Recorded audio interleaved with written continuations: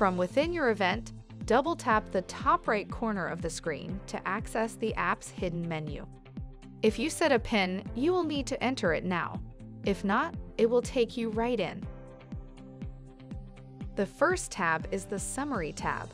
Here you can exit the event to get back to the event dashboard, or you can refresh an event to apply any changes. Next is the Event tab. This page allows for you to make last-minute changes or adjustments to your event. On the Device tab, you will see device-specific information.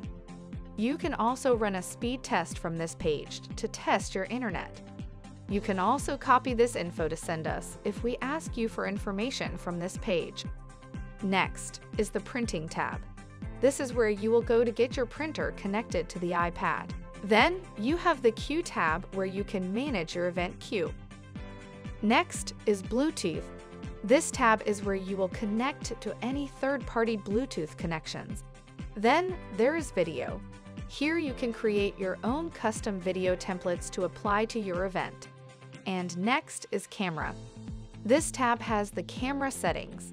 You can switch between front and rear camera, as well as apply manual settings to your event.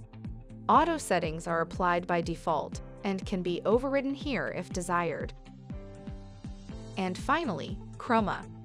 This is the tab you will use to control the settings for your green screen setup. And that's it for the hidden menu overview. Please check out some of our other videos where we will go into more detail on each tab.